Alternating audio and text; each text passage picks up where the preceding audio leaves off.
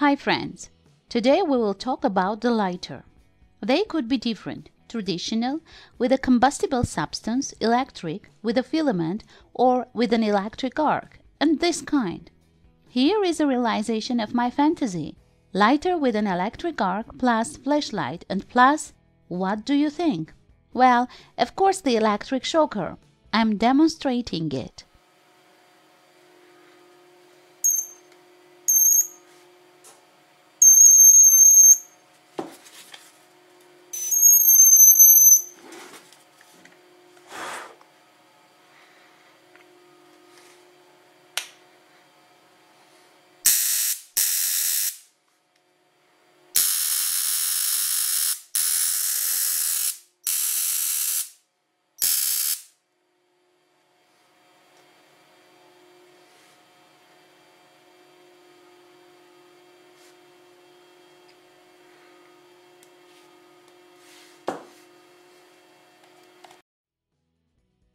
In my opinion, combining these three very useful options in one body hasn't come in mind of Chinese manufacturers yet.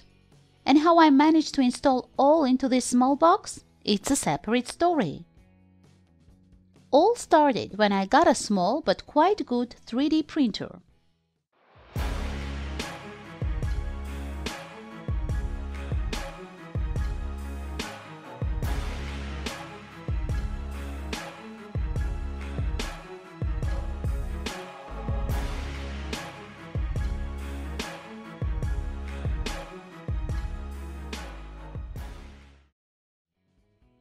Like any others, at first I began to print all sorts of trinkets, vases, animals, again vases and animals. And when it bored me, other thoughts came into my head. Then, searching at the sites where you can download free models for printing, I came across a cover for an e-cigarette. I calculated the dimensions and started printing. The printer is very simple. I just uploaded the file to a memory card, inserted it in the printer, and pressed one button. The box came out quite good, despite the fact that the printer is mostly designed for children. It comes assembled with all the necessary components, even with an SD card, and most important, doesn't need adjustment. A link to the printer will be found in the description.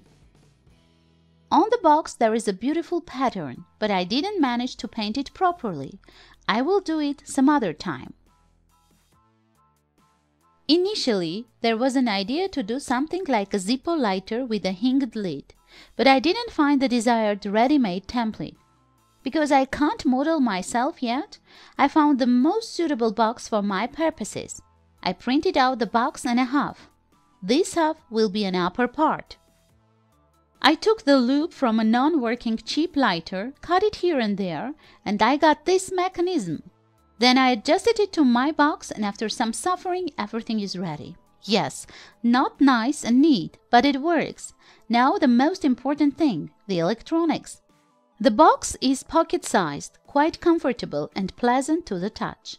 We have to put into it a battery, a charge protection system for battery, a charger from USB, a flashlight, a high-voltage converter to produce a burning arc, and a high-voltage multiplier, which together with a converter forms a not too much powerful but still electric shocker. Additionally, we need a switch and a button. The switch is dual mode. The first mode is a flashlight, the second mode is unlocking. And when we press the button, the lighter starts working. This decision was made to avoid unprompted turning on of the lighter in the pocket. This is clear, but what about the shocker? The pins on which will form high-voltage discharges are located on the lighter cap. Voltage multiplier located in the cap, it is completely filled with epoxy resin. If the cap is open, the switch is at unlocking mode and the button is pressed. Then this device can be used as a lighter. If you close the cap and do the same, you get a shocker.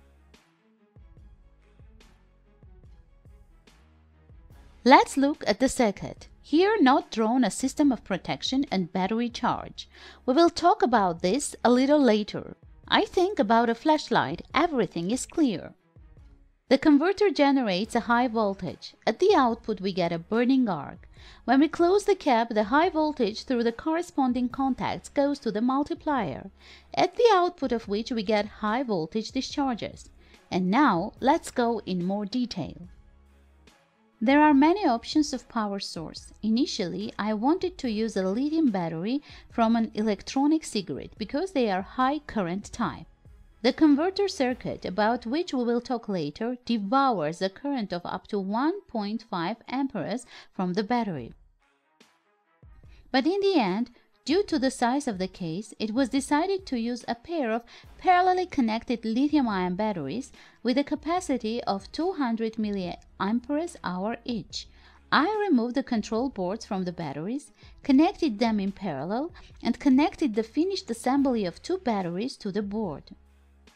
This board provides protection against short circuits, deep discharge, and overcharge. For this board, the protection actuation current is within 1.8 amperes. As a result, we have a 3.7 volt battery with a capacity of about 400 mAh. In theory, this should be enough for 15 minutes of continuous operation of the lighter. The charger, or rather the charging circuit, is based on the popular TP4056 chip. This version of the board has a controller for the battery, but in my case it isn't used, since the protection current of that controller is very small, and when the converter was turned on, the circuit went into protection. The board has an indication of charge, and you can charge the lithium battery from the voltage of 5 volts. The maximum charge current is about 1 ampere. This is too much for my batteries, so I replaced the current setting resistor by 3.3 kilo-ohm, reducing the maximum charge current to 450 milliamperes. Voltage converter. This part forms the high-frequency high voltage.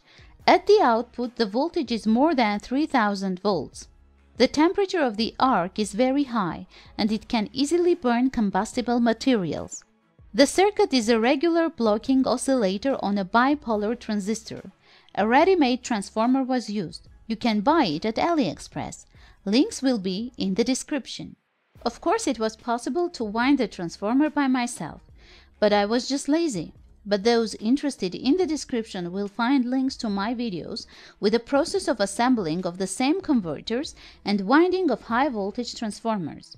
Transformer is sectional and was filled with resin. During the short-term work, the transistor almost doesn't heat up, so no need to set in on the radiator. The multiplier. A high voltage multiplier is hidden in the lighter cap. All this part is filled with epoxy. The multiplier includes a pair of ceramic capacitors at 3 kilovolts. The capacity of each is 330 picofarads. I connected two in parallel to receive that value. Here were used high voltage diode columns KTS106G with reverse voltage of 10,000 volts. These are old diodes, but there are many new analogs. High voltage is applied to the pins that are located on the cover. The distance between them is only 0.5 centimeter. The distance could be more. The discharges can stretch up to 1.5 centimeter. But in my case, this distance depends on the design features of the multiplier and the cover. Parallel to the output of the multiplier, a pair of series connected resistors is installed. Each is 30 mega ohms. They discharge the residual voltage of the multiplier after turning off the shocker. Flashlight is optional but desirable. It includes 5 bright 3 mm LEDs. Each LED is connected through its own current limiting resistor of 22 ohms. Of course, can be used one common resistor, but in this case, the LED's illumination may differ. The flashlight is assembled on a separate board and located at the very bottom of the lighter. It shines very well. In the darkness, it's quite possible to light the path, but also it consumes a lot, about 200 milliamperes. For 2 hours of continuous operation, the battery will completely discharge. Well, that's all. This video also came to an end. A link to the project archive, components for assembly, and links to buy arc lighters can be found in the description. If you have additional questions, ask in our group at SocialNet. Please rate this video and share it with your friends. I say goodbye until new meetings. With you was Kaisian TV.